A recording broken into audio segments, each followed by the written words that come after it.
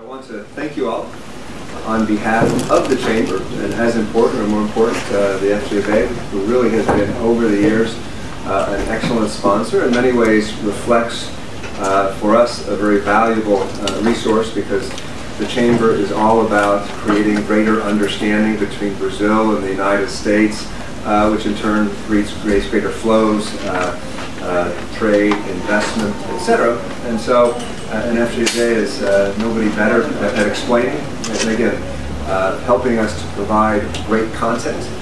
This event is one of those, and I think I'm going to leave that with a very short introduction. I'm going to now allow Paulo Veira, who's always been for us as the director of the Chamber, probably as knowledgeable an economist as one will find about Brazil, despite all his years in the United States. And I'll let him explain it and moderate the event. Thank you, Paulo.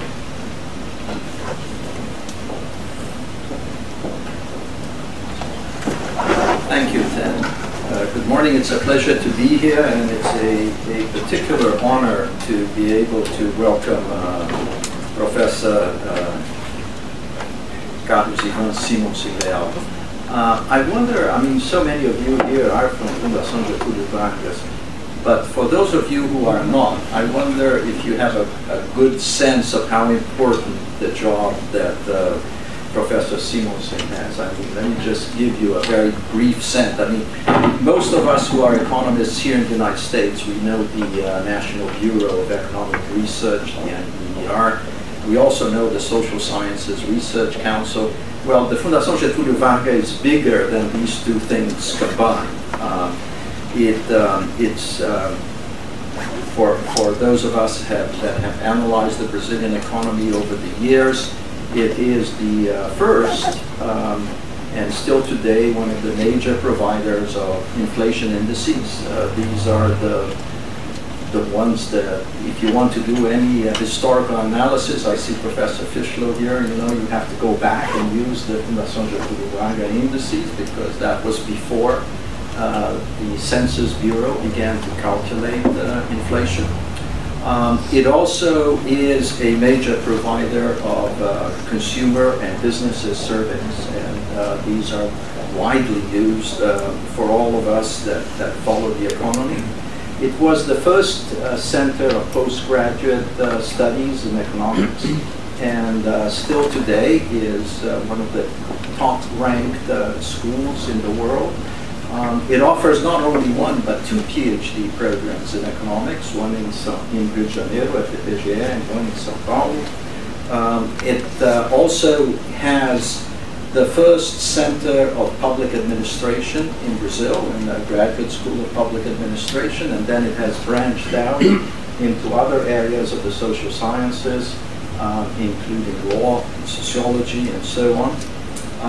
And it is a major academic publisher, and it produces very important journals, including the Brazilian Journal of Economics, which is the oldest economics and the most distinguished economics publication in Brazil.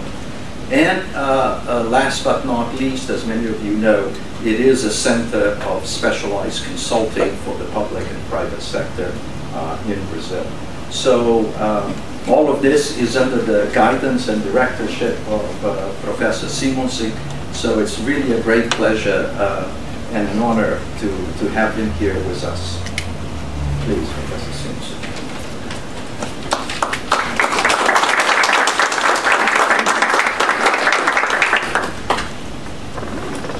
Well, the first rule for a president of FGV is to be discreet, especially when I am in Brazil. I have to follow that rule, but I'm not in Brazil, so I agreed to give this lecture. And as you will see, I'm very unconventional. Let me start by remembering a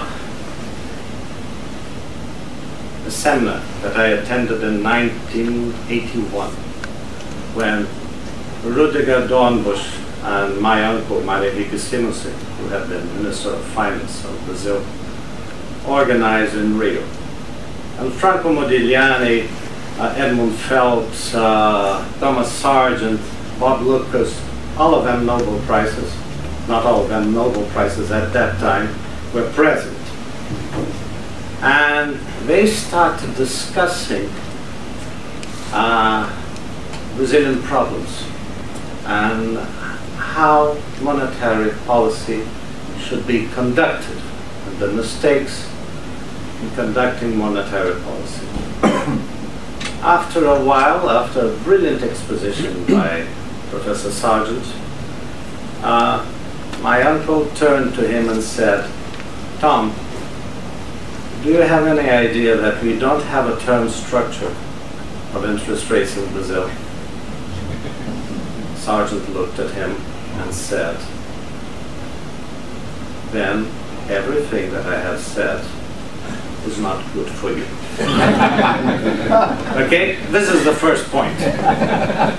Don't take for granted that the valid underlying assumptions for the US are true for Brazil. Be you either American or Brazilian. In Brazil, we have more than 100 years ago committed a huge mistake.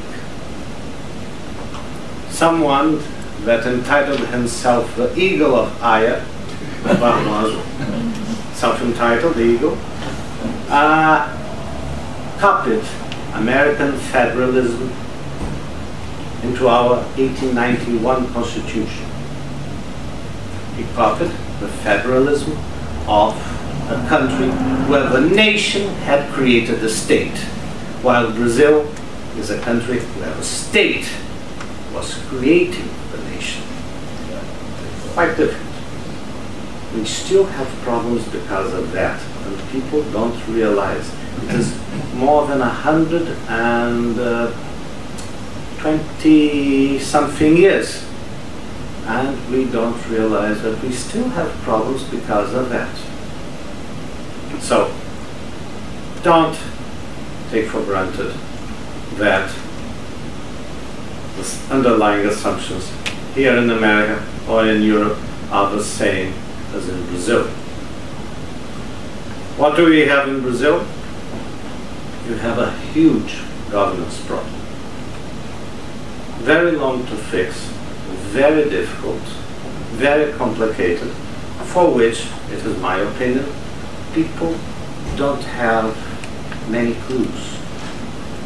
What are we really discussing? What are the roots of our problems? Is that income distribution? Is that the size of a deficit? Is that the use of public money? Is that corruption? What is it? All these problems separate things? How do they interact? Or are they coming from a single source? Well, let me try to simplify and tell you the following. I firmly believe that one of the roots of our problems is that, first of all, we don't understand the entangling of budgetary issues, federalism, and political reform. They are all three sides of our problem, our governance problem. So I will fix my attention to the effects of having a very bad budgetary process. By budgetary process, I understand that collection of actions that start when someone in a governmental department decides for a public policy proposal, writes it down, makes a budget for it, sends it to Congress, sends it to the government, to the executive accepts that, consolidates it, and then sends it to Congress for discussion. Afterwards, after it has been voted and interacted between the executive and the legislative power, you have a budget. In Brazil, we should have something called Lei de Diretrizes Orçamentárias, LDO. In Brazil, we look at the number. we don't look at the policy. The business plan is ignored. So, first underlying assumption, that is different. In America, you look at the business plan. In Brazil, we look at the number. Second underlying assumption, what is agreed upon will be followed, will be executed, unless there is such a disaster that the thing will have to come back to Congress. In Brazil, no.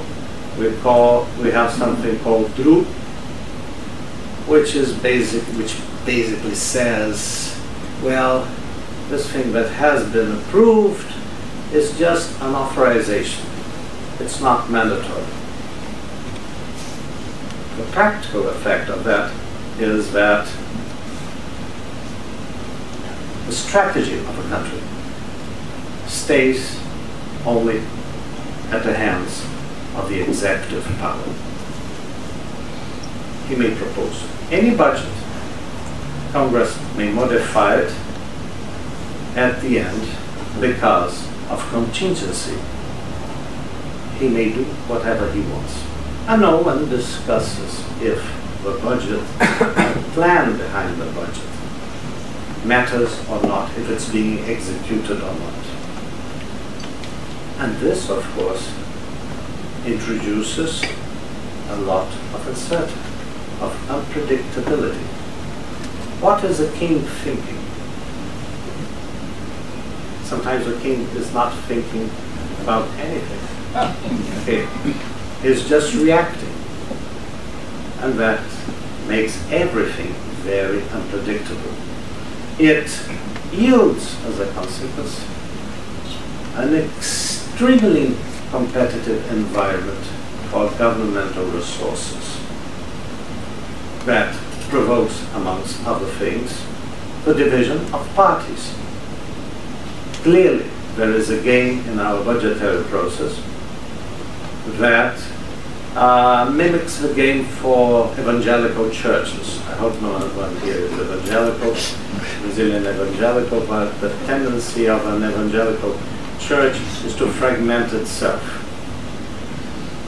Minor bishops will discover that they may have their own business, and so they will open their own church, and you have more and more churches. In Brazil, you have more and more parties because of that. Because being a big fish in the Senate implies that you have to have a cohort of congressmen, deputies, etc., that you have to create a clientele system. And therefore, that is very bad. No ideology, just a division of budget. So, both things walk together.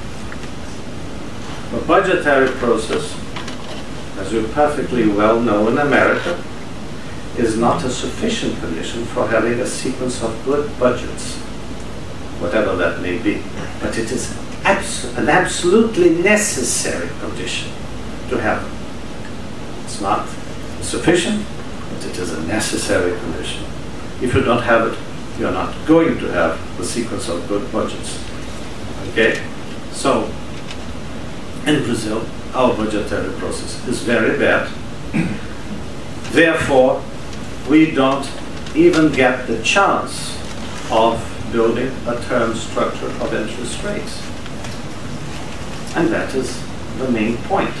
Without the benchmark of a term structure of interest rates, and by that I mean the profile of indebtedness of a government, you don't have the means to pivot private savings to private investment.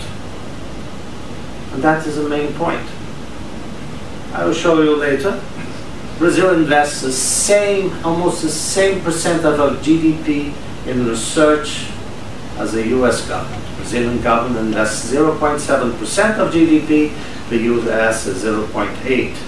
And if you go across the boards to other countries, it's very similar. But when you look at private firms, they invest very little in Brazil. Why is that? Because they cannot leverage. Why can't they leverage? Because there is no real credit. And why is there no real credit? No term structure of interest rates. How can I get a mortgage, a long-term mortgage, that doesn't get a subsidy? If a bank doesn't know, if a bank doesn't have a forecast of future rates. So this is one of the basic difficulties of Brazil. So let me start with the situation as it is now and the opportunities. Brazil is that big country, about the same size, a little bit bigger than continental US. If you put Alaska, it's a little bit smaller. It's bigger than Europe, okay. It has 220, 230 million inhabitants. It has a $1.8 trillion GDP, which is lower than we used to have 3 or 4 years ago. We achieved 2.1, 2.05, very close indeed to France, very close to the UK, but we fell back because of this current recession. So we had minus 7.3% of GDP growth in the last years. And if one of our main problems, that was, of course, that is linked, it's both cause and consequence of that, is that our primary surplus to GDP became a primary deficit, and our debt to GDP, starting from around 55%, went to, is going to be 80, 81% by middle or end next year. I'm not extremely optimistic, but I'm Brazilian and I intend to stay in Brazil, so let us look at the real situation here. The primary deficit has been increasing since 2014, as well as public debt. This year we are above 70%, and we need a strong fiscal adjustment. Our budget problem is structural rather than conjunctural, meaning it's very simple. You spend about 20% of GDP with pensions. 10% are paid to 38 million people. 10% is paid to 1 million people. So our nomenclatura lives well, but it costs 10% of GDP. This has to be discussed. There's no way this is not going to be discussed.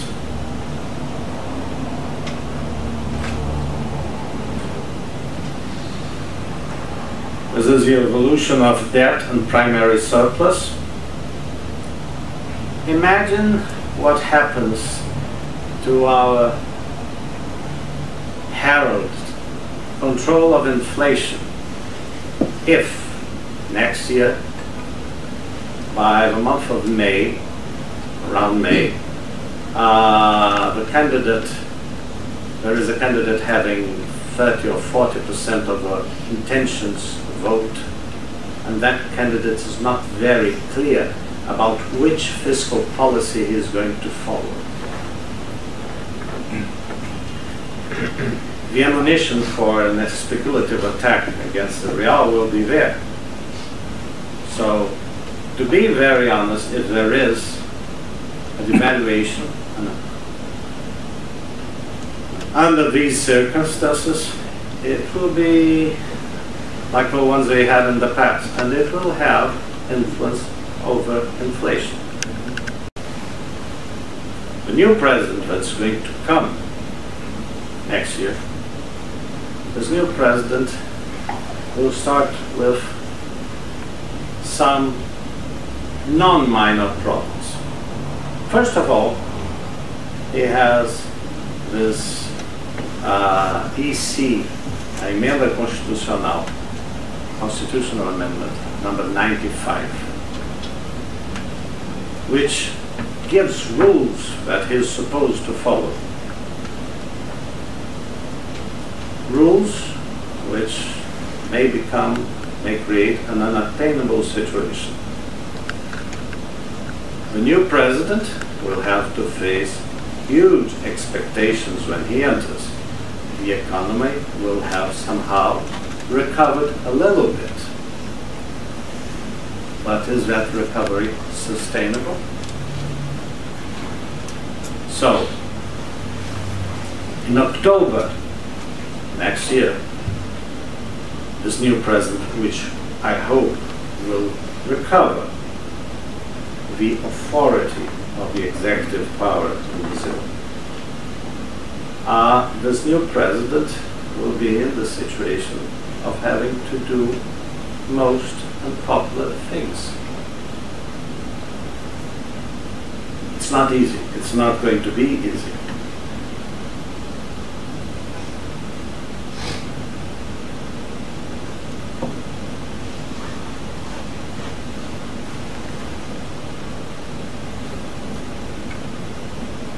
Why is it not going to be easy?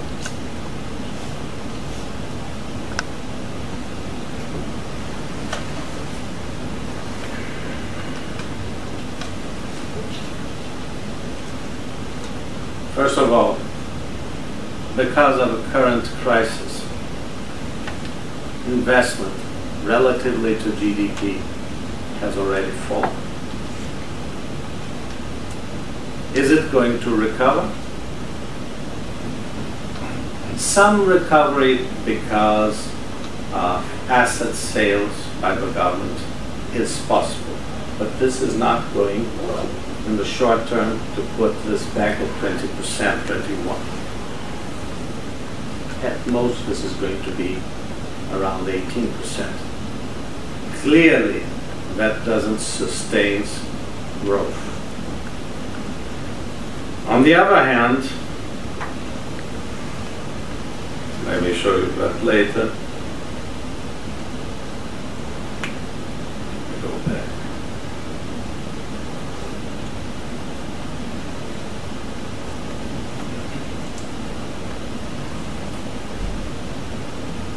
Moving. Let me go back to the little house here. On the other hand, an unemployment rate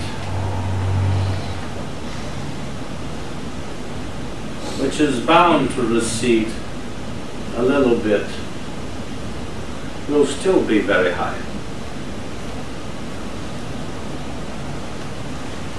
The interest rate will have fallen in nominal terms, although we will continue to have a very high real interest rate. So the space for maneuvering of a new president will be a very small one. He has 6 months to use this space, recover presidential authority,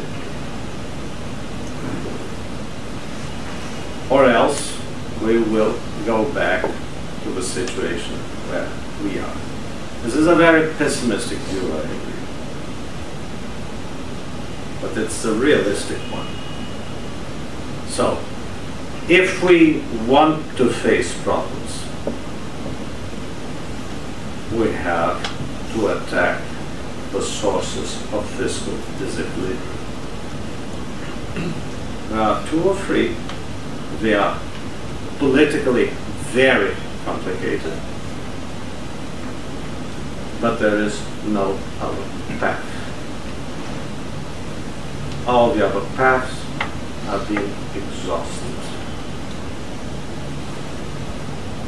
I fully disagree with fixing deficit targets, inflation targets, and I fully agree with fighting deficit. deficit is something is like when you go bankrupt and you have to fix a company, you start by cutting expenditures, recovering a little bit of credit. Then you go to the people that you owe money, show what you have done. And since we are bound to lose if you lose, okay, they will give you some credit. And with better management, you will recover. The program called Bridge to the Future by PMDB, which was not a sequel but a prequel of the current fiscal adjustment process, the Amenda 95, proposed the creation of a budgetary authority that wouldn't obey neither Congress, neither the President.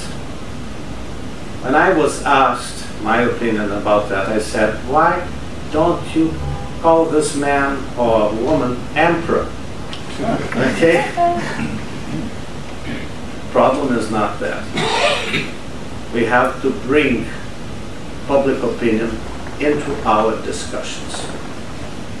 It took us 25 years to understand that the public deficit implied inflation. I remember illustrious economists in Brazil writing papers saying that the public deficit had nothing to do with inflation. This is ridiculous. The public deficit has a lot to do, is a major, if not the solely cause of inflation most of the time. So, we learned that. But did we learn what causes a public deficit? I don't think so. Did we learn how the expending procedures of a government work? Do we have any idea of how our budgetary process works in Brazil? Most of the politicians don't. We don't have an idea how revenues are estimated. We don't have an idea of how expenditures are decided. We don't even have a method for writing business plans for public policies. We call ourselves a democracy because we have a judiciary that works, because we have a series of rights, because we vote, but we forget that in a real representative democracy, the matter of deciding national strategy is one of the foundations of a democracy. And that is usually done by an interaction between the executive and the legislative power. And once a thing is agreed, you simply have to follow it. So we have to understand that as a nation, not a bunch of intellectuals, not a bunch of politicians. We have to understand that as a nation. But the budgetary process is important, and that powers have to be more balanced. On the other hand, to make things more challenging, we have to understand that we are not the US, and therefore our budgetary process cannot copy the budgetary process in the US. We have to add something extra, which is a clause for long-term macroeconomic fiscal equilibrium, like Germany does. Germany doesn't create international liquidity, or didn't use to create international liquidity before the euro. So they have this thing, which, for instance, they call their fundamental law. In Germany, a fundamental law is a budgetary process. Do you remember that Merkel was judged by the Constitutional Court of Germany because she provided money, she allowed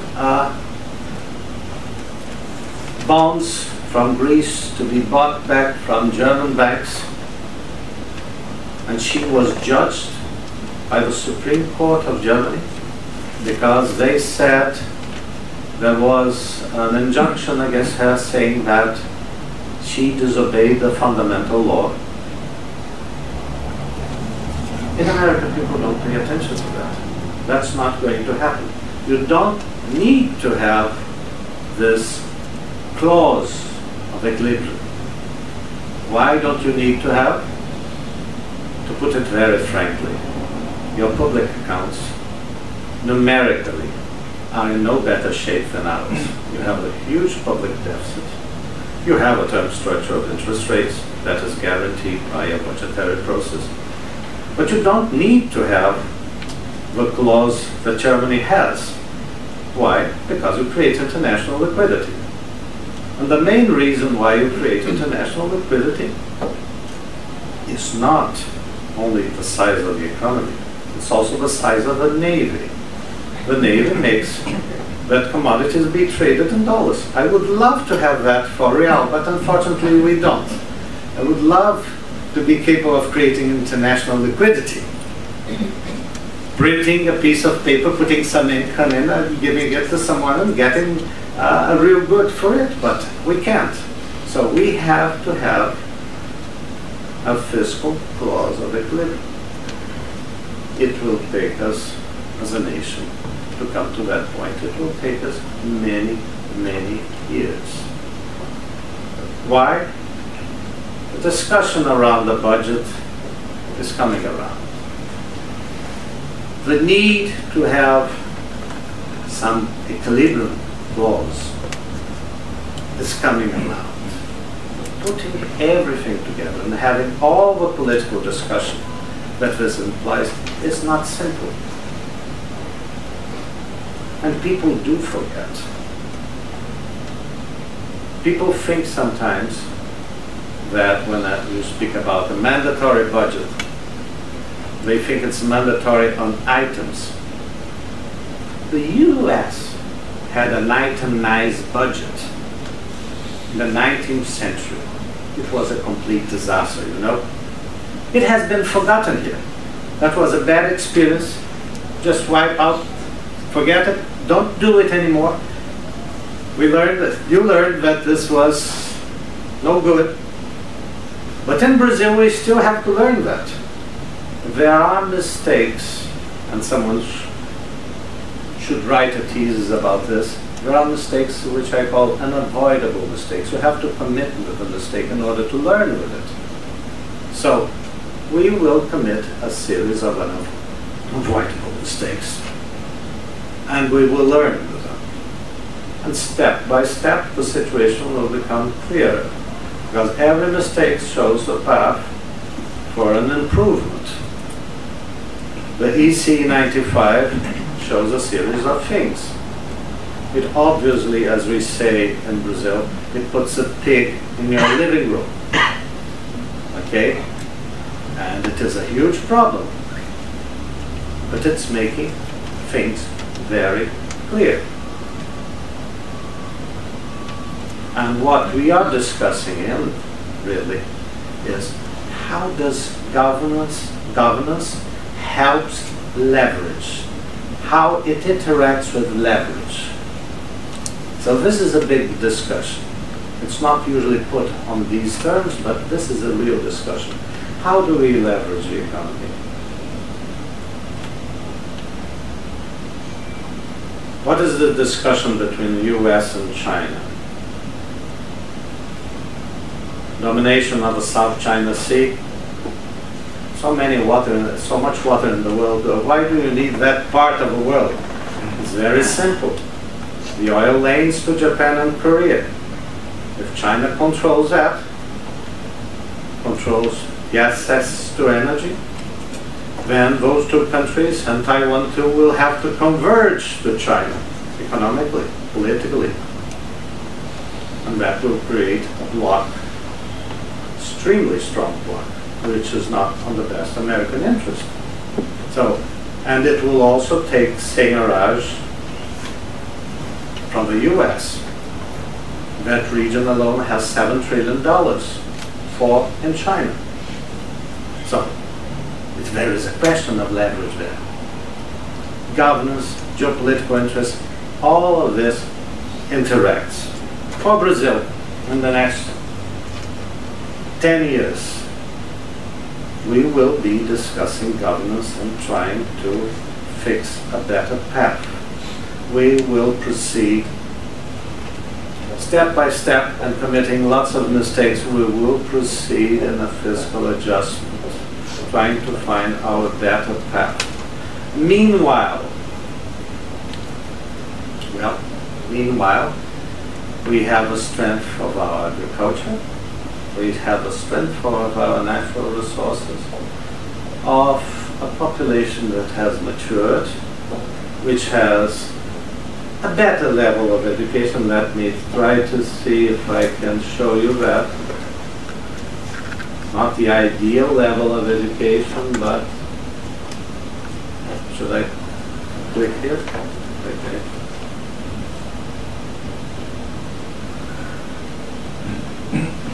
Lots of information. You probably know all that, but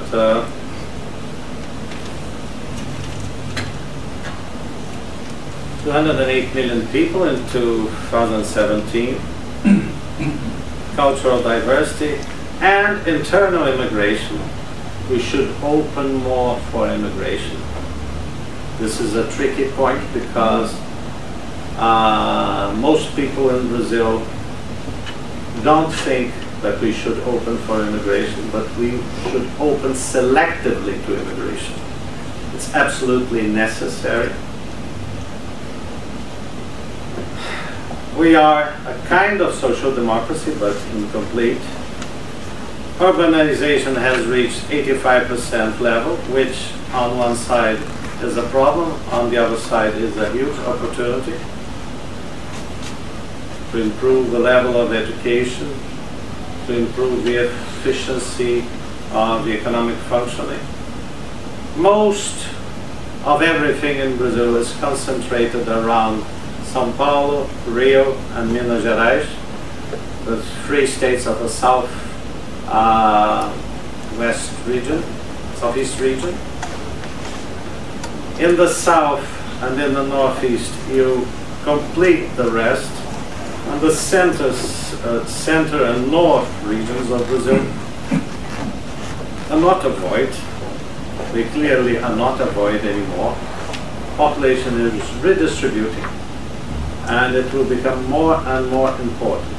And the cradle for our democratic evolution is probably going to come from there. Why? Because the structure of the states are much thinner in there than in the rest of the country. So, if you go to Goiás, the percentage of money that's spent by the state relatively to the GDP is much smaller than Minas or Rio or even São Paulo. So these states bring in a new mentality.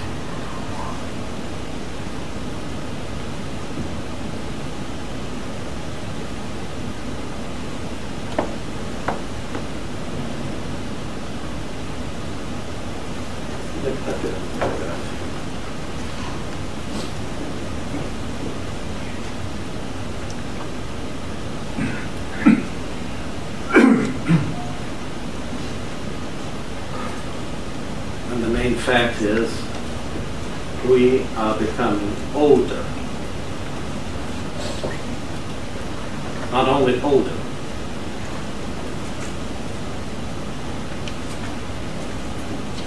you see this? The transient here? Immigration. The people, the children of the people that immigrated in the 80s because of the recession of the 80s. We are paying a toll for bad governance in the past. This is not only an evolution, it's not only the pill, birth control, etc. It's more than that.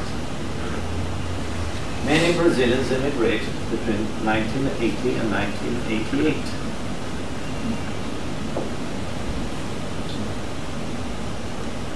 So we are paying a toll. We are probably paying a toll right now. We're losing people on their 25, 30. Mostly to the US and to Europe, Northern Europe. And our population is likely to evolve like this. We could easily absorb 1 million people more every year, and this would boost our growth by 1% yearly without much investment. Of course, I'm not speaking about opening to any region of the world.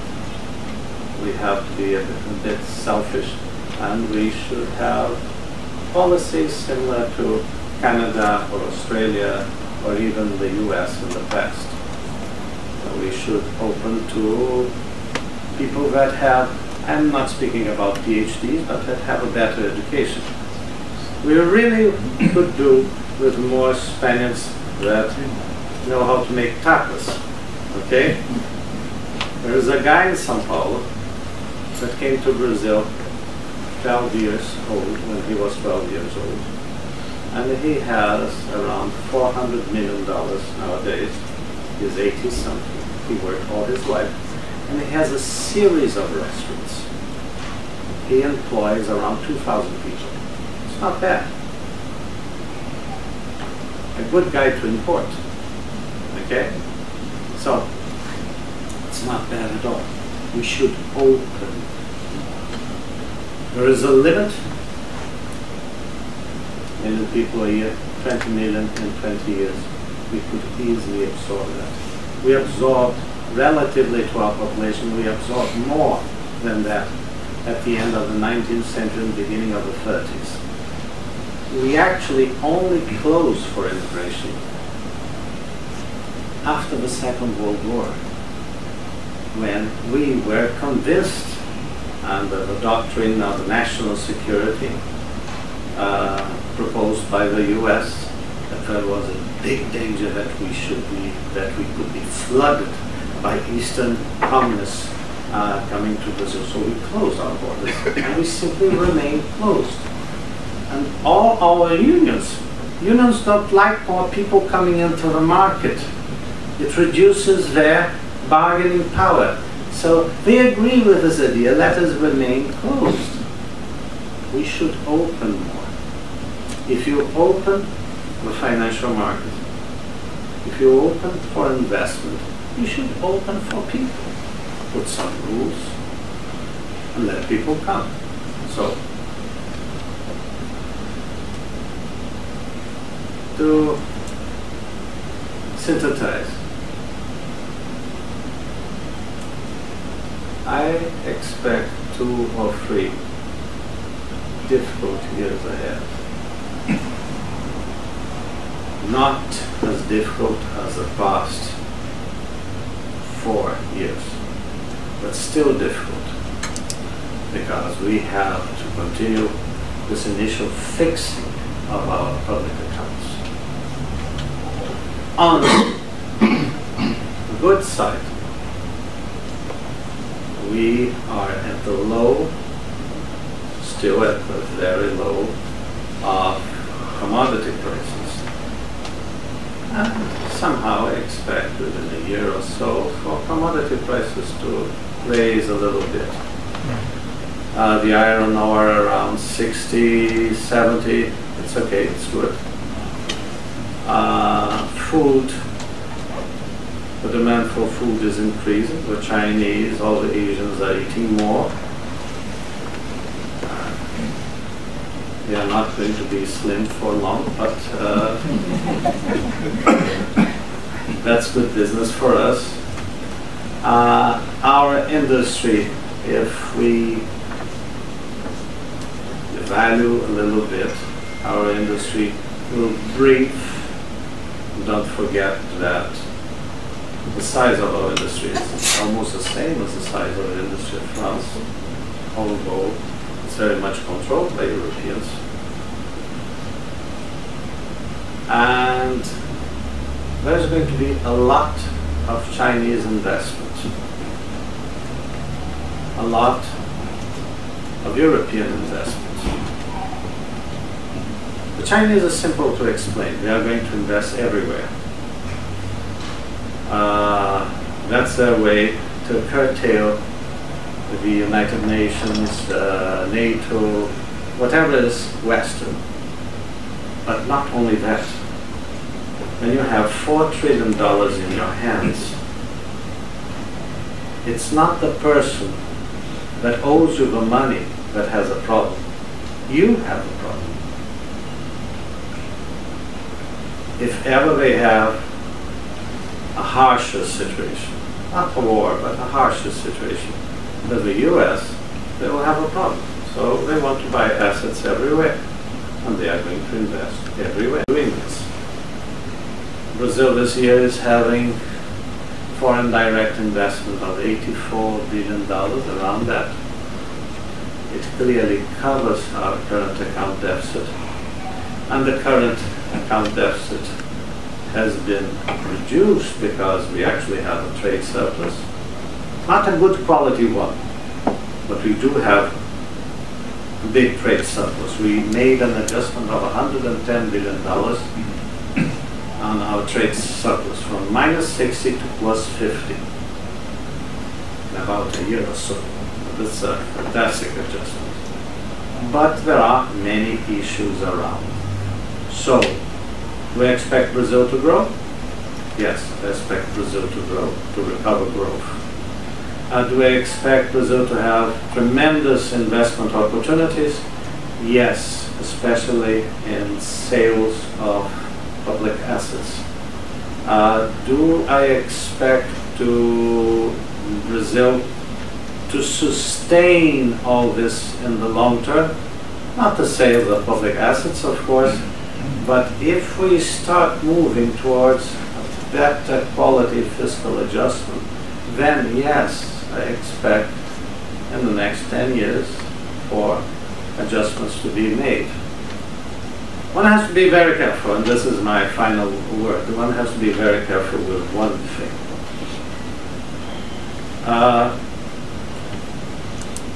Brazilians, a little bit, Americans are between Germans and Brazilians in a certain sense, and closer to in mentality, and closer to Germans than to Brazilians. But Brazilians have this tendency of having cycles of optimistrophism and pessimistrophism. Don't be confounded by those. If you are there in for the long term, you will make good business, you can make good money, and if you do, as I did, visit the interior of the country, you will see tremendous opportunities that are not being explored correctly. Let me give you just a simple case, very factual and easy to see. About 20 years ago, I went to Rondônia, and I visited their recently inaugurated shopping center. The shabbiest thing that I have ever seen.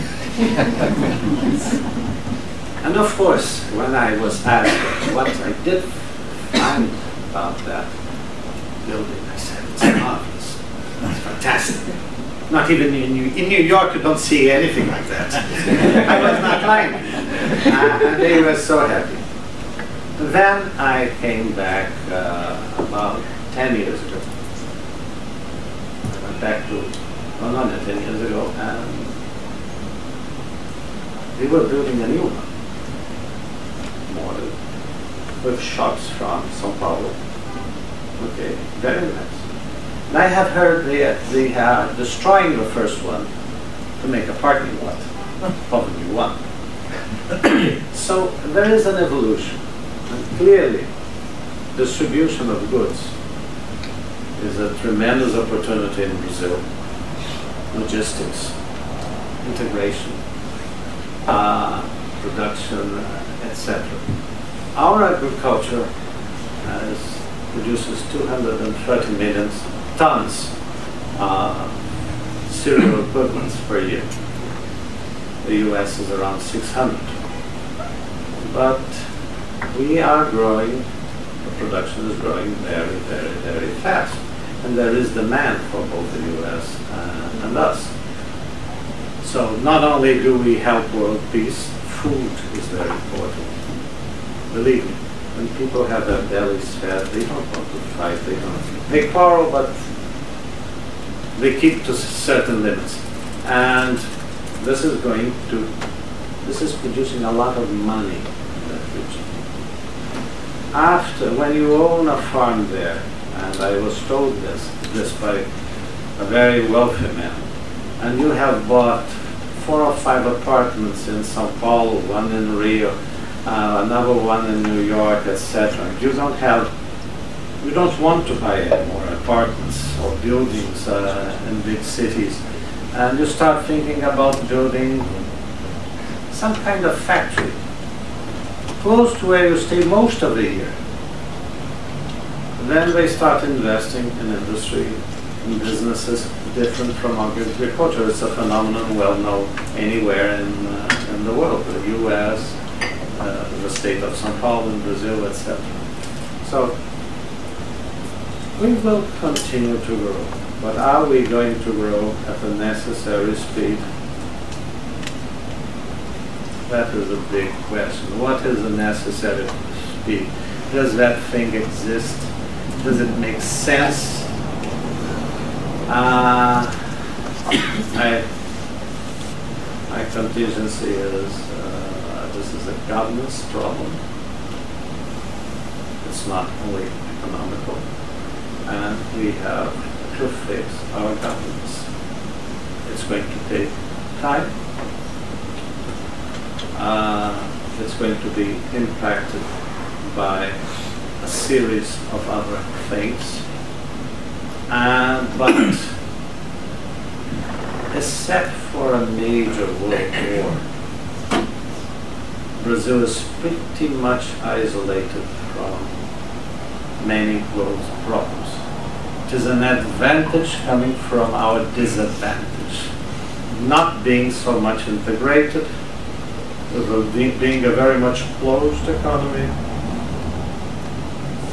still a very much closed economy. We are pretty much protected from our fluctuations. So we have some time to fix things. We don't have eternity. We have some time. So thank you very much. And I don't know what is the habit here, but should I ask questions? Should I say goodbye? Yeah.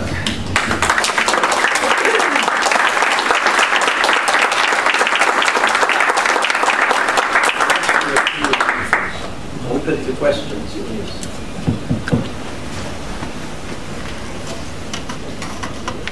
This is more, it's partially a question about, the United States, in the sense that you compare U.S.'s fiscal accounts to those of Brazil, saying not their difference, and maybe the difference is the Navy and liquidity. But I'm curious, if the United States continues along the route that it is, at what point do we have budgetary problems the same way that Brazil has budgetary problems? Two things. If I knew that, I would be richer than Warren Buffett, Bill Gates, and whomever you want to put together, if I knew the exact date. The US obviously has tremendous assets, and it has shown in the past a capacity to fix itself.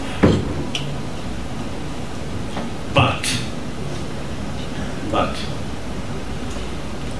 and one should never speak about someone else's country, especially when he is in that country. But let me tell you the following. You have in this country a discussion that is very similar to the one that Athens did 2,300 years ago, 2,500 years ago. I usually use Athens as an example in lectures to my students. I have bought this tetradrachm that is 2,500 years, and I show it to them and say, this was part of the Parthenon's treasure. The Parthenon was actually the safe box of Athens. It had a huge statue of Pallas Atenea, their goddess, covered with gold. That was a technical reserve. The rest was silver. Where did that money come from? That money came from the League of Delos. They basically took the money from all the Greek states and piled it there. And they used it for several purposes. One of the purposes was to finance their fleet, and their fleet implied their power over the other Greek nations, over Attica. Okay? But every year they would have their Medicare, Medicaid discussion at the Agora, at their parliament. Remember, it was direct democracy. Everyone, 10,000 people would vote with oyster shells. And every year you had to deal with the problem that at the height of its richness, Athens had built those walls. Those walls were public works. And people got accustomed to the money that they got from those public works. So every year they had to choose between social expenditure, their Medicare, Medicaid, and the maintenance of a fleet. Guess what? Who lost every year? The fleet would always go 1 year more without maintenance. It's quite obvious. 1 year without maintenance, it's okay. At a certain point, 20 years had passed, the fleet was quite weak. They needed the fleet to control the Persians, they needed the fleet to control the Greeks, and someone came with this crazy idea.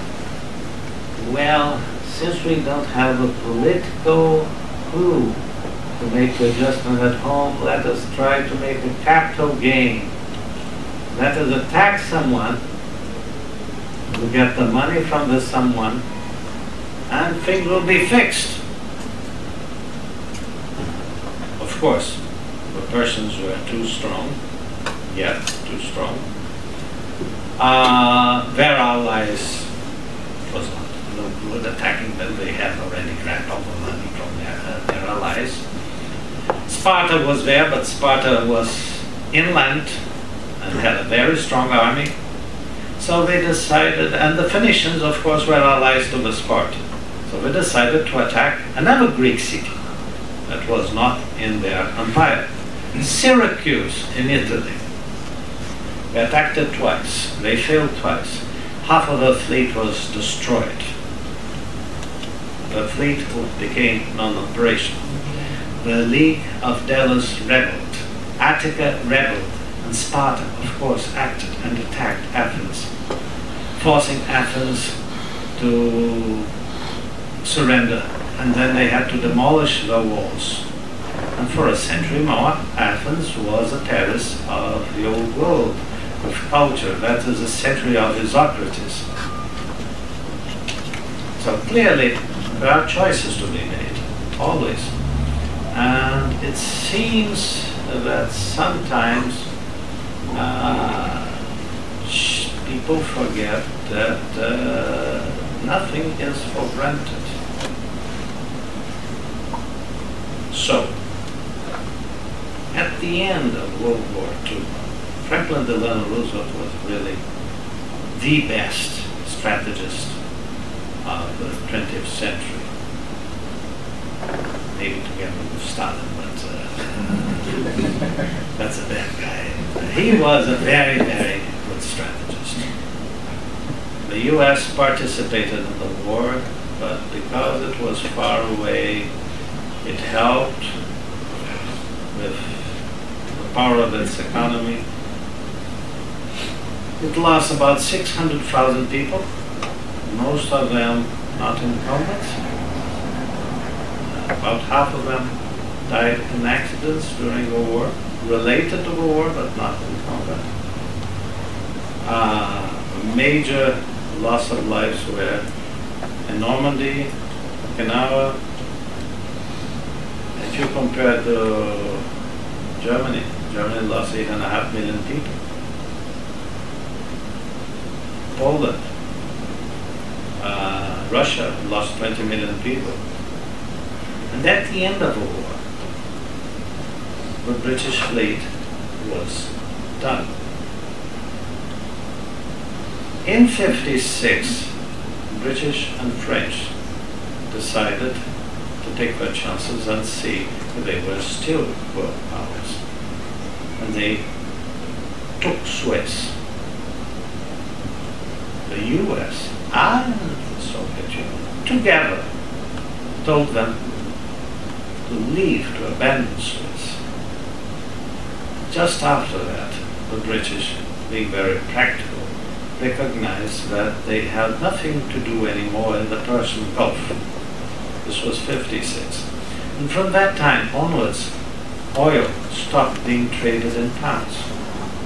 Not many people remember that. Oil being traded in pounds means that you have a tremendous value. From a practical point of view, you give a piece of paper with a link to someone and he gives you energy. The real currency should be energy. It is not. As long as the US has that, it will maintain a very leveraged economy. The effects of unleveraging may be extremely disastrous. If you compare on the last 6 years the amount of seigniorage of $1 with the amount spent with the American military, the bill almost closes. And this is good. From a Brazilian point of view, I may say it created a huge externality. No wars, less deaths, more trade, open seas. That was a result of these 70 years. But we should not take for granted that if you don't have a public finances, if you start cutting things, that things may not change. You see, even supposedly allied countries may change their positions. Having to concentrate in the South China Sea, the US is reducing its presence in Europe. The 8th Army is not in Germany anymore.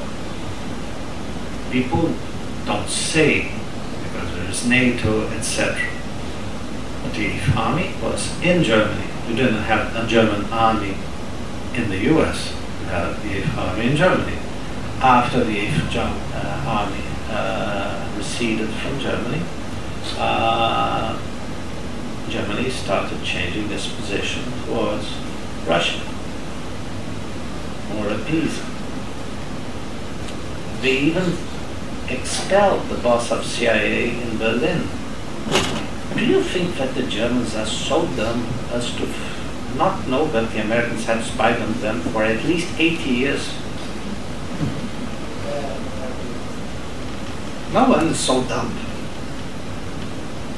But there is a change of position.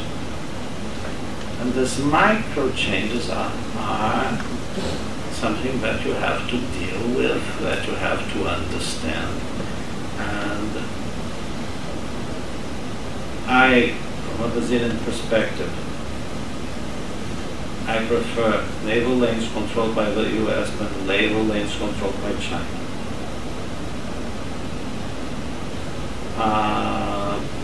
I see difficult changes ahead in Europe.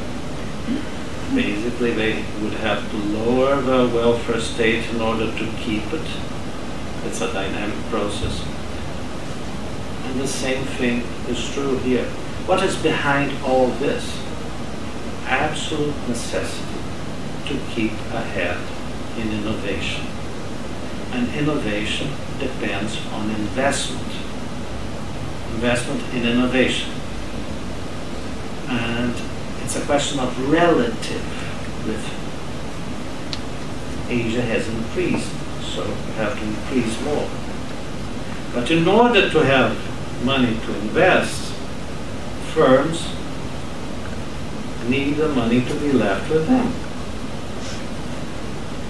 If you have pensions, subsidies, huge indebtedness, high interest rate, etc., you have to have huge taxation, or your currency will become a very weak one, no matter what. So there are choices there to be made. And these choices are common to the US, to Europe, to Brazil, with different characteristics. One that you see is countries, or democratic ones, where more right-wing, right populist wing, more fascist things are becoming more popular. This is a long-term thing, and it's linked to the rise of Asia, the raising of standard of living in Asia. It's displacing. If you have two things in the world, national resources, innovation, and you have to ignore the rest. Credit is important, but it has been reduced after 2008. If you look at those two things, the increase of innovation, the innovation supply, will have an effect on all the developed nations, becoming more competitive. Thank you.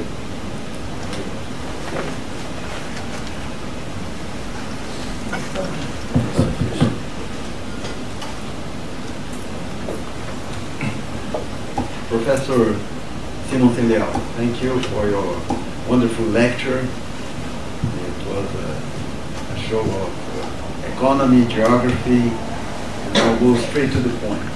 We all know that our Brazilian economy is founded on commodities. You spoke about agriculture. You spoke about the interior of Brazil. You are a patriot and an enthusiast of our country, as I am myself. So the question, all right, is about investment in commodities, especially in mining. After the Ike Batista episode and the accident of Mariana. So I would like you to speak a little about mining and also about the new stage of privatization of oil and gas in Brazil. Thank you very much. Let me start with the latter part, oil and gas. Brazil lacks pipeline network for gas. It would be very important. We started clumsily in that direction to create such a thing. When we privatized, we sold to Brookfield a pipeline of Petrobras.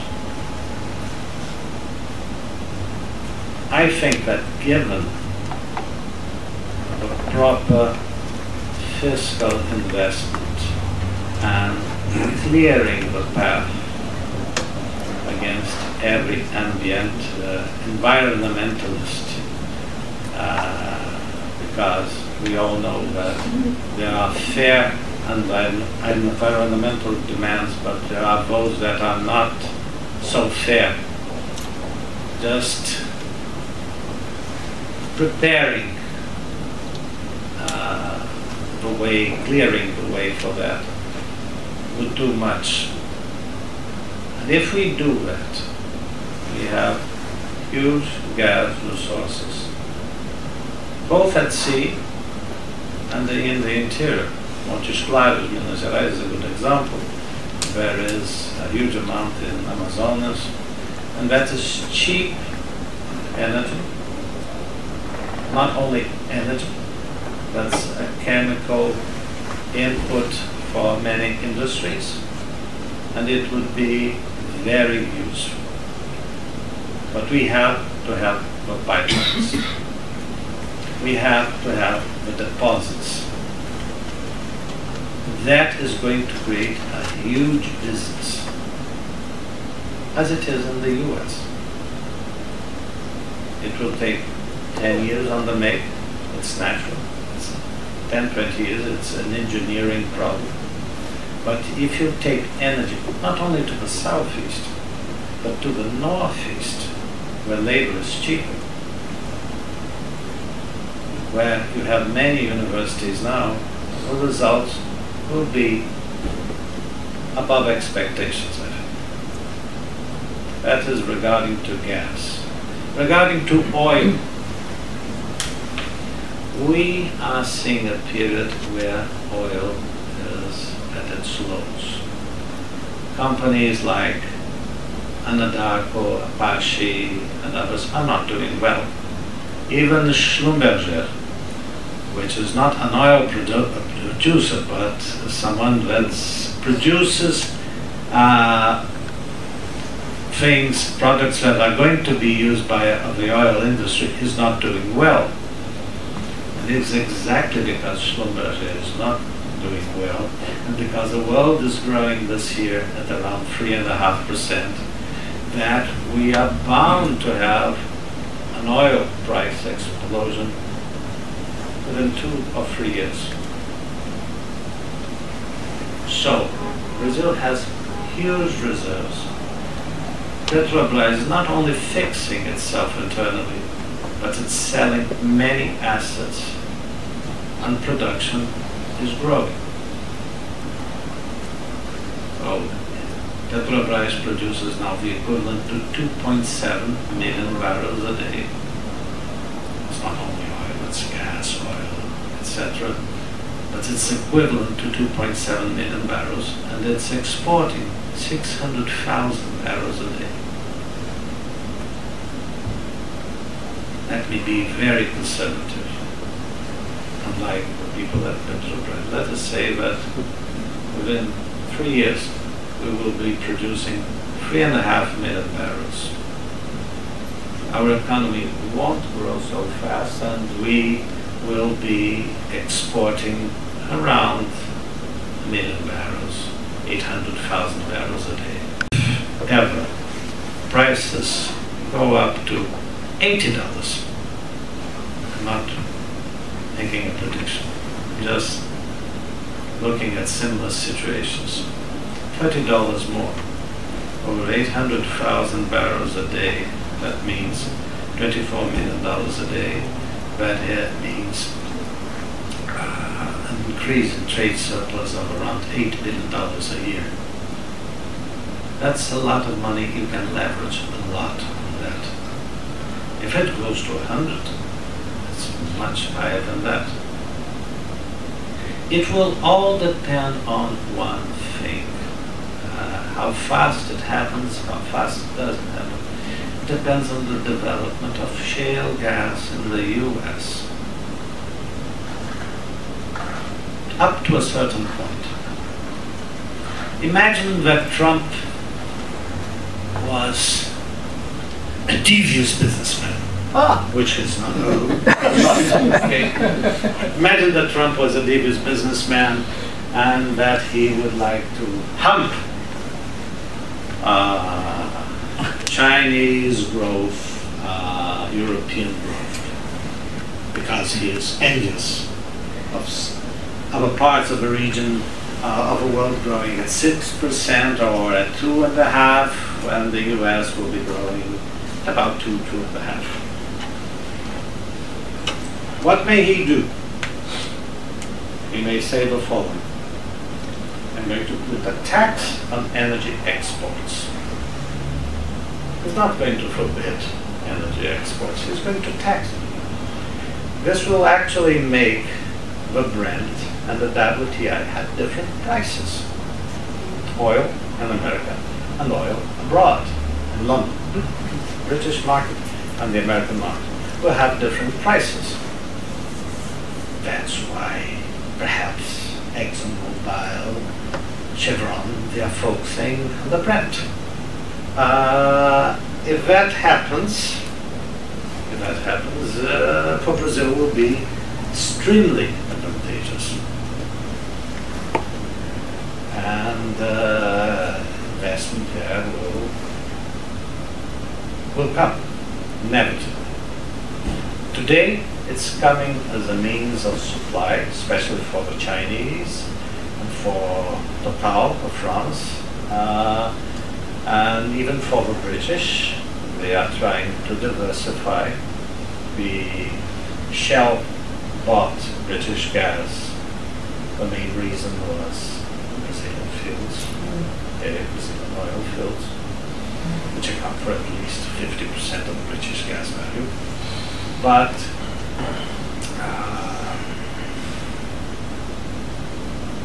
the future may be even rosier if the world continues to grow, if the low investment continues for a year.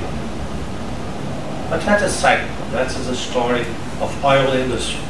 You overinvest, prices go down. Then you don't invest, prices go up. It's long term. It's how it works. In terms of minerals, you see that Vale do Rio Doce is lowering its debt to EBITDA. On the next 26, within 14 days, 15 days, Vale do Rio Doce will produce the results of its third quarter. On the last presentation here in the US, they have shown the decline of their debt to EBITDA ratio. And they have put 219, they put a reducing number for 2018, and for 2019 they have put a 0 with a question mark. Of course, it's not sensible to have zero debt. Zero debt for a company like Vale do Rio Doce is not reasonable. Either they will invest in something else, like they may buy back their stock, they may pay more dividends, they may buy another company. Is that company going to be in iron ore, or in metals, or paper, perhaps? Why did they hire a new president that comes from the paper industry? Okay, so many questions may be raised. Paper is another industry where Brazil may grow a lot. Then you have the food industry. During all these crises, food demand didn't recede, and I think that's going to grow. It's my personal opinion. People in Asia are getting accustomed to eating more. Perhaps it's good for business, bad for health. If you take care and look at the films on the day, Victory Day in New York, 1945. Take care to look at the people in the streets. They were slim. Okay? If you look today, they are less slim, let me put it that way. This is going to happen with China. People are happier when they eat more. We just have to change our beauty standards. Okay? They are happier when they eat more, and we are going to produce more food. with a change of climate in Brazil, and the climate is changing. We are at the middle of October. I remember 30 years ago here in New York, I would be wearing a weather coat, an overcoat, very heavy one. And now I was sweating coming to here. The weather change, according to the people at Embraco, and the new things that they are producing, we will possibly have 3 harvests a year instead of 2. More carbon, more water, more heat, more food production, more people eating, more money coming. So what we have to fix is the public sector. It's not the private one. The private one will do. And we have to create incentives for developing our own industries, which doesn't mean that we have to have a car industry of our own. That's not that, but maybe we could enter start aggregating more value to food production. Brazilians did buy Tropicana after all. Okay, was a good move. But why don't we have more brands? Why don't we buy more brands? This is integration. This is, we have to evolve on a series of issues. Thank you. I think that Professor Fishlow. Well, first of all, Professor Simonsen, thank you for an outstanding lecture and sharing these wonderful insights.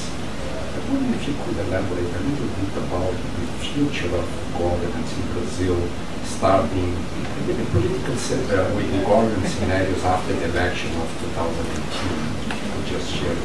Not even the Pope knows that, but he talks to God every day. He's asking the same question. Look,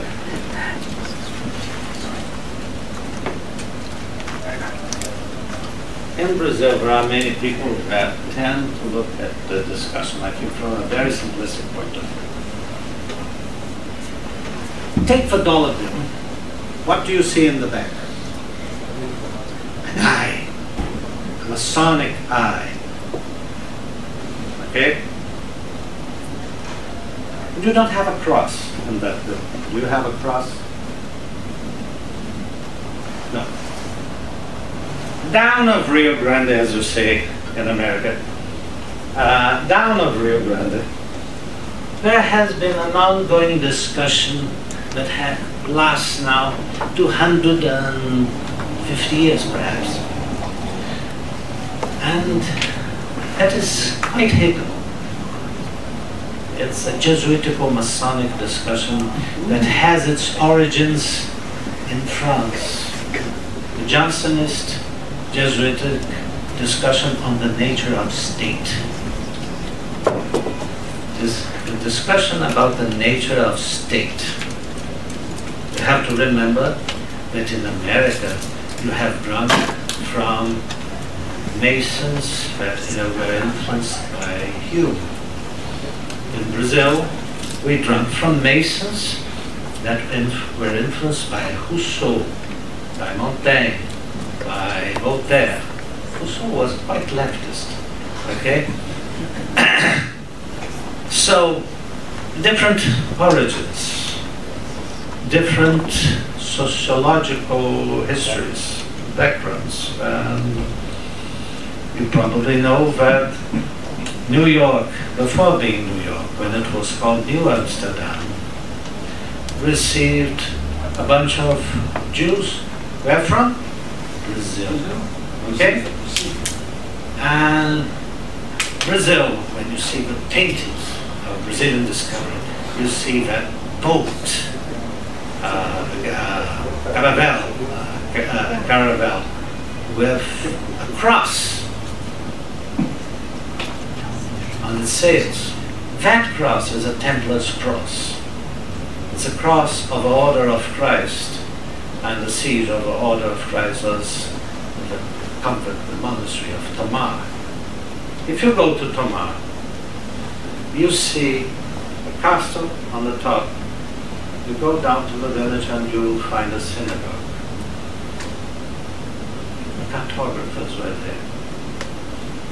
The Association of the Templars, with the Jews, the cartographers, the knowledge to build the boats, and later on the organization of the finances.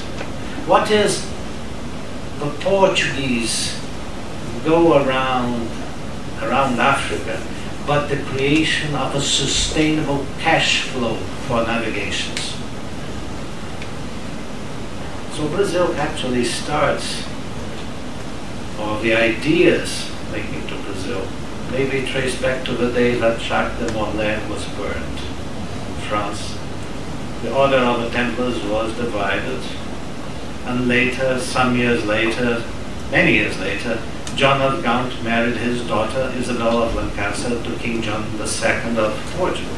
And he was the father of Infante do Henrique, the navigator, Henry the Navigator, who had read the book by Chaucer, for instance, called The Astrolabe. This guy started building this cash flow, and he motivated the initial colonization of Brazil. But those are our roots. The ancient synagogue, the oldest synagogue in Americas, is in Recife, not in the US, in Recife. Very interesting to visit. And it's linked to that synagogue in Tomar. So, when Vasco da Gama circumnavigated Africa, and if you read the Lusíadas, and you arrive at that point where he arrived in Ethiopia, and by miracle, he finds an Iberian Jew in Ethiopia. The year is 1492, that knew how to navigate from there to India. It's written in the Lusíadas. So, or by accident, this is the origin of Brazil. And we have started building a country, and there have been huge divisions. Control inside, control outside. This was the initial discussion.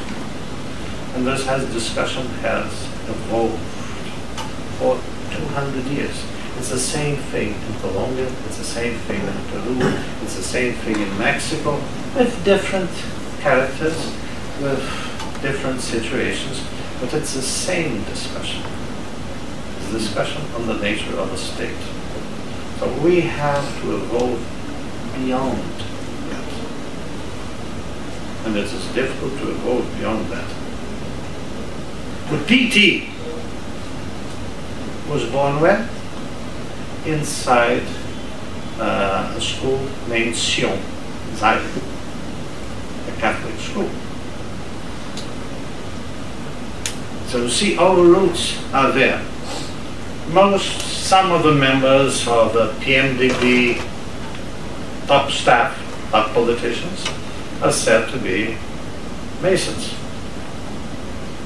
So, if you look at the discussion is there. It's subtle. It's not clear even for them. But it's a discussion on how do you organize the state. We have to go beyond this discussion. We have to put forward some things that may not be so natural for our culture in the short run. So, like, why should you do the right things? Because they are right. Quite obvious. But this is Kant.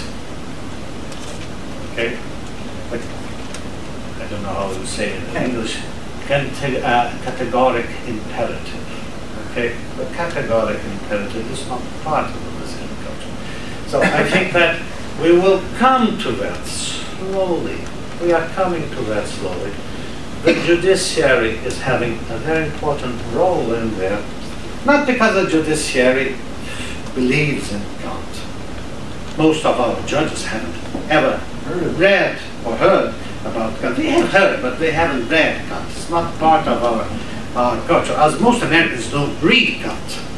But it's because the problems are there. People are saying, well, there are some issues like reputation, predictability. These are important after all. So this is coming, but it is slow. It's a build-up of a culture. As I said, 25 years to understand that the public deficit influenced inflation. Now, we have to understand that letting your exchange rate overvalued will lower inflation, but that's not stable. Okay?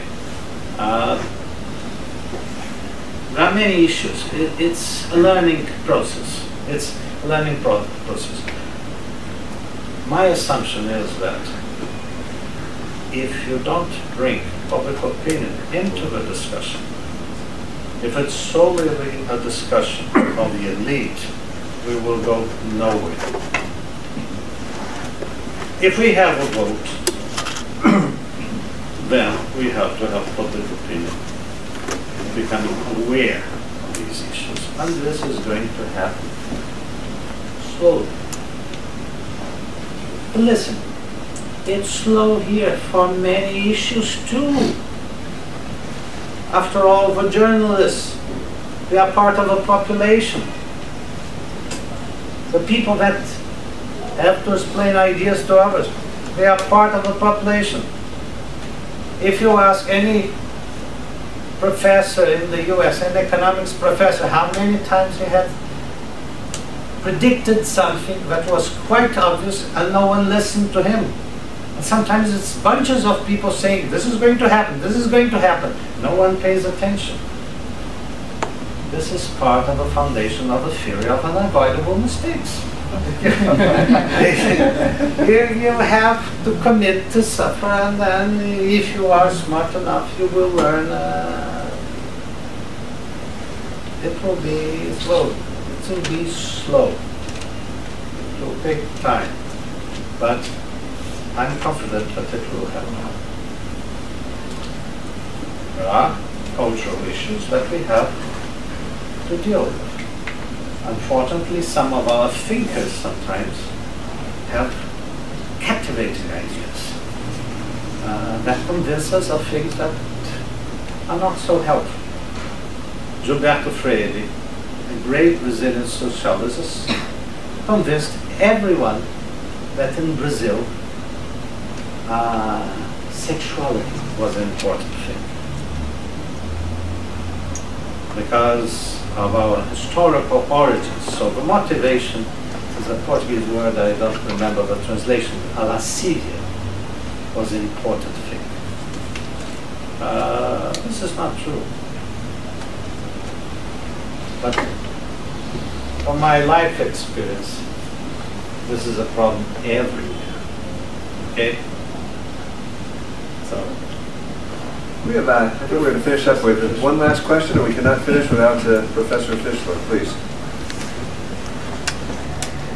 Well, after your presentation extending from ancient Greece to projections of what is going to happen to the price of oil, let me turn to a simple question. And the simple question is simply, how does a country in the modern world grow with an investment rate that is so slow that it becomes impossible to deal with the infrastructure, with the necessity to avoid getting into balance of payments problems again, when imports begin entering Brazil, as they will very shortly, and the only way out of this is for the government to run a surplus. And Completely agree. why is there such a reluctance for people to focus on what the real issue in terms of Brazilian growth is? As I said, what is the nominal deficit of Brazil nowadays? We were having, last year, we were around 10% nominal deficit. And we were spending 14%, we were having a 13% interest rate over a debt that was equivalent to 60% of GDP. That means that the debt was costing around 6.5–7% a year. More than that, 60% of 13, 7.5. With, and I also mentioned 10% pensions for 39 million people, 10% pensions for 1 million people. But these 1 million people are very powerful. Okay. So, what is the issue there? Reducing the interest rate, and we may discuss the interest rate later around the coffee cup. I think that it was exaggerated. What it basically did was save Brazil from having a banking crisis. But now we have, let us say, 75% debt to GDP with an interest rate that's going to be around 7% next year. 8%, let us say. So 75% plus 8, 6%. So we did all this to reduce 1.5%. 1.5% would be the reduction of our nominal deficit because of a reduction of the interest rate, and we don't know if ever there is a devaluation next year, a maxi devaluation because of politics, if we will have to raise the interest rate. So let us say, where else are we going to cut? We have cut all investment. So the discussion will be around pensions. This is unavoidable. What are the two ways? But any cuts of pensions will only take place in the future rather than now. Unless we become more Portuguese. Imagine, this is a question of authority. In Brazil, and lawyers and judges, they don't agree with me, but if they think twice, they will have to. We have an Article 0 in our Constitution. It's printed in invisible ink, but it's there. The article says the following: His Excellency the President of the Republic, illustrious successor to His Majesty Peter II, has every power to solve any emergency. He declares what is an emergency or not. That is real power. That's what Trump wants. That is real power. It has been used intensively and extensively. Of course, the presidents don't like to read the single caput of this Article 0, which is also printed in invisible ink, but in very small letters, and says, if he doesn't fix it, we kick him out. Okay? We did it 6 times since 1950. Imagine if you have a president that is elected with 5 or 10 million more votes than the second round. Will he have authority? Imagine that in the day he is elected, he says there is not going to be a re-election for me, neither for any of my successors, that I'm cutting presidents' pensions forever, and that I'm not going to receive a wage until the fiscal situation is fixed, and that I'm going to cut the expenditures of a presidency by 50%. You can do that. There's a lot of fat there. Imagine that he does all that. The next day, he has 90% of support, and 95%. And then he will focus upon the judiciary and the legislature. It's inevitable. I'm not for it. I'm just saying. But if you get a guy with authority, he has 6 months to use his authority, and his authority has to be used to focus on expenditures. So what is going to happen? I don't know, but it will be a fierce fight. And this is not going to be, if it is to succeed, this is not going to be something that our grandchildren will be happy that it was done 30 years ago. Portugal cut wages, pensions by 30%. Do you recall that? And the socialists, and of course they lost at the next election, they lost their position, okay, but they did it. The socialists, when they came, they restored bits of it. Of course, you may argue, well, the elite in Portugal has other sources of income. Why? Because many of them are employed in Brussels. That's a German system for controlling Europe.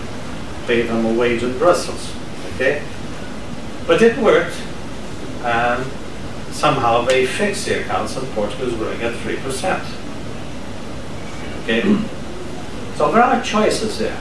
How much will we choose? It's either that or having inflation. You agree with me?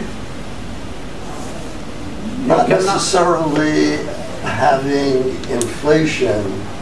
I think the answer is in the exchange rate, which has been held steady now for a long time,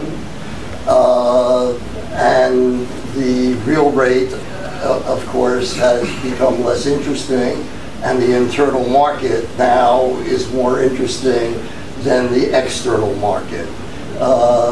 But the point is, all of these things are related.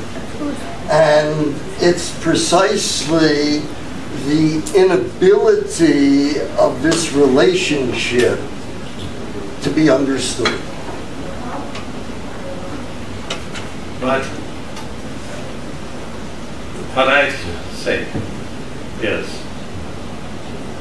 coming to the election in October, we'll have a new president.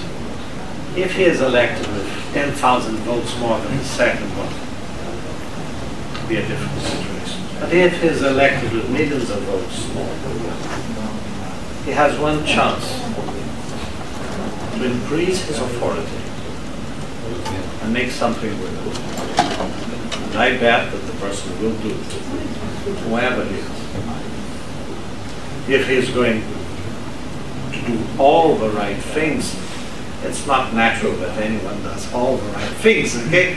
But if he does some of the right things, one of them will be to fix the fiscal side a little bit faster. We cannot wait for that. Why can't we wait forever? Because the world is growing. If the world wasn't growing, then it would be okay. Have you noticed, I see there are many Brazilians here and many Americans that do understand a bit of Portuguese. Have you noticed how many Brazilians are there in New York today? You go in the streets and you look at that guy and say, he's speaking Portuguese. Why? Because the exchange rate obviously is helping. We have a trade surplus. Of course, imports have been compressed. It's not the good trade surplus, it's a bad one. Bad quality one. We compressed imports. But we have a current account deficit. Of course, there are interest, revenue, dividends, interest, but the amount of money that is being spent with travel, why is that so? Because possibly the exchange rate should be 380 or 4 instead of 320. From my past experience, that things always come back to you in a very disagreeable way. And that's going to happen. Okay, well, actually, when the exchange rate was 2 to 1, you should have seen the portrait of the Brazilians. But I do appreciate very much all of your comments. I for one, in the question about the U.S., I think put in perspective. I was always grappling with it, and you've done an excellent job of specifying and thinking about it, and I appreciate it very much. I think that whole presentation and your comments have been, for me, and for I think the whole audience, extremely illuminating. So thank you very much.